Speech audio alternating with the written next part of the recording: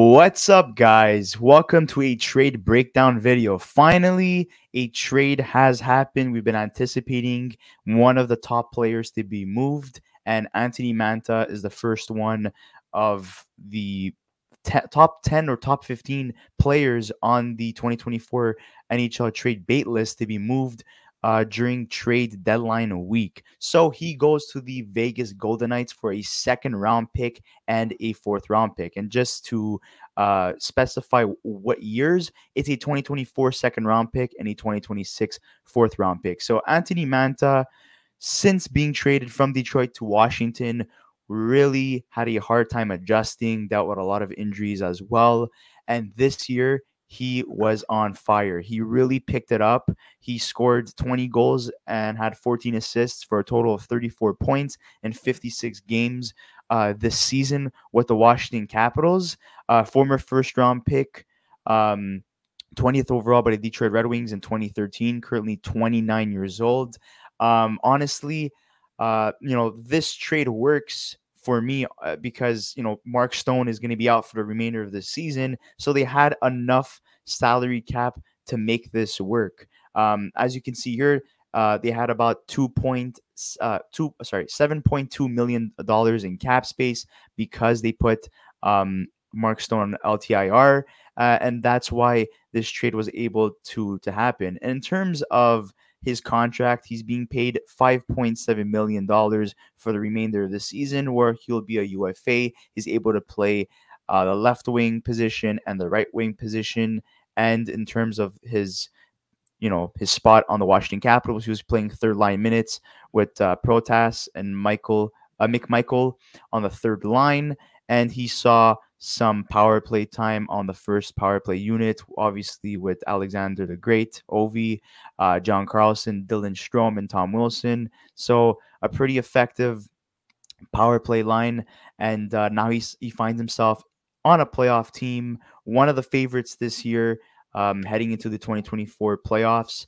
We'd like to hear your thoughts on this deal. Yeah, so I like this deal, I think, for Vegas. I think it makes a lot of sense for them, like you said, obviously with Mark Stone being out and obviously Jack Eichel, on the brink of returning very soon.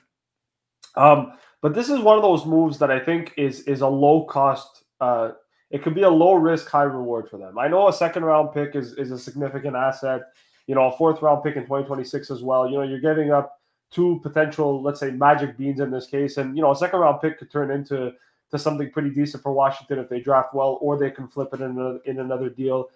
Same thing with the fourth round pick. But this is a team that, were kind of on the edge of the playoff line. They've struggled as of late, Washington. It doesn't look like they were going to, fall into that playoff race with how well Detroit and Tampa are doing, and with the Islanders, playing well as of late as well a little bit. And New Jersey fired their coach the other day. They're battling for the playoff spot.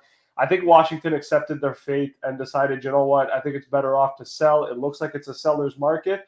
And a second and a fourth is not bad. I mean, you're looking at a guy who's 29 years old, right? So he's in the prime of his career.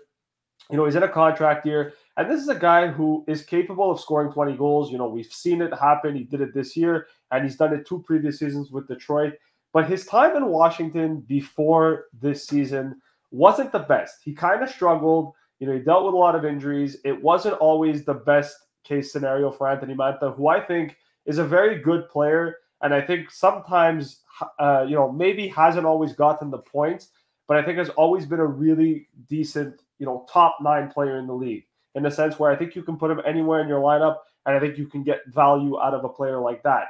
I think in Vegas, he's going to be relied upon to score. I think, he adds an element to their team that I think they're lacking. If you look at their team, obviously it's a little bit weak after the top 6, and even Michael Amadio being in their top 6 without Mark Stone being there. I do think it adds some depth to them. And even when Mark Stone, if he does come back for the playoffs, well, it just gives you a better problem to have. So I think for Vegas, I like this move. They get Mantha for pretty much half the season, and then they can decide afterwards if they want to resign him or not in the offseason. But either way, you're getting a guy who's scoring 20 goals. I think you can throw him on the power play as well, get him some opportunities on the PK. I know he's played a little bit on the PK as well in Washington. So he's a kind of a player that can do a little bit of all of it, to be honest. And not only that, like I said, for Washington, they get two assets here that they can add to their cupboard. Maybe if they want to go make another move, they'll be able to. But they free up Mantha's $5.7 million cap space, which from the looks of it doesn't look like there's any retention on it. There is retention, 50%. So he'll be paid a 2.85 million. It is 50% officially, right? Yeah. Okay, so there you go. So even at that, $2.5 million, I mean, look, you retain for half the season. It's not really a big deal. I think for the Capitals, it's a smart move. I think, I saw a lot of people on Twitter just scrolling through a little bit that, they're not too keen on this deal. I think Vegas does. I think both teams do well. I don't think Mantha was getting a first-round pick just because in hindsight, I think that for a player like Mantha to get a first-round pick, he needs to prove a little bit more. And yes, he scored 20 goals, but his injury history and the fact that he struggled last year, I think a lot of teams were like, I don't know about a first-round pick, but a second and a fourth makes sense.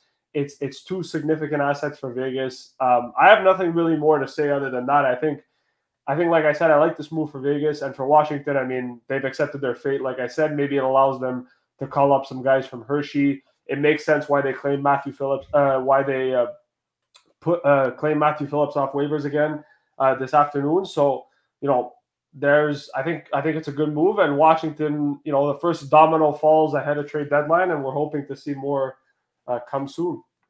So. Yeah, and not only that, just taking a look at their injuries, they have quite a few injuries here. Nothing too significant apart from Howden and Stone.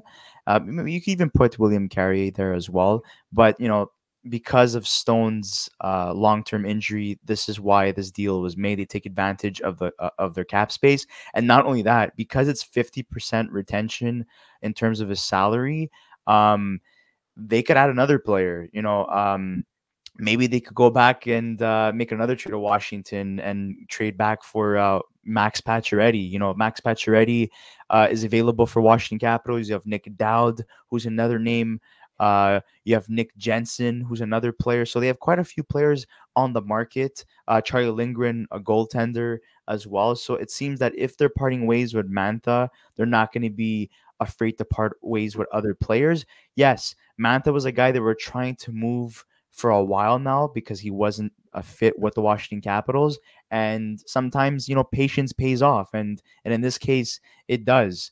They wait. And like Luca was saying, I don't think you get a first round pick because of how inconsistent he was majority of the time with the Washington Capitals. But because he was able to bounce back this season, they actually were able to get a pretty hefty return in terms of, Anthony Mantha. But I'd like to hear your thoughts in the comment section below, guys, in terms of this deal. Who won, the Washington Capitals or the Vegas Golden Knights? Or was it a win-win trade for both sides? And what other trades do you see Washington making in terms of being sellers this 2024 trade deadline? And what else can Vegas do in terms of adding possibly another forward with all this cap space that they have left over? So make sure to like this video, subscribe to our channel if you haven't already, and we'd like to hear from both fan bases. And we'll see you on the next episode of the Young Guns Podcast. Thank you so much, guys, for watching.